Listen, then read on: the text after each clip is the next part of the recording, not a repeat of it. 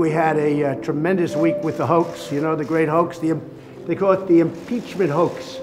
And that's really worked out incredibly well. And we have tremendous support. I think Roger's around here someplace.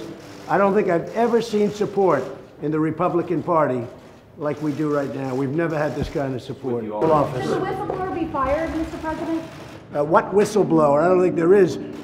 I consider it to be a fake whistleblower because what he wrote didn't correspond to what I said in any way, shape, or form. They're still in your Thank you very much.